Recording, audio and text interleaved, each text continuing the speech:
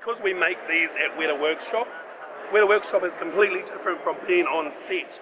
When you're on set, that's not Weta Workshop, it's a different company, so people don't understand that.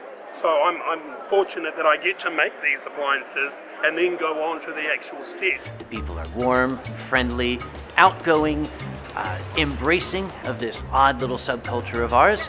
We cannot imagine going anywhere else, and in fact, we have adopted the colors of the city of Pittsburgh as Anthrocon's official colors. So the flags that fly over the convention center are black and gold. We actually did a little pregame warm-up, and it was just absolutely fun. You know, the family-friendly entertainment that the Globetrotters bring here, it still sticks through, so I'm very happy and very excited to be a part of the team.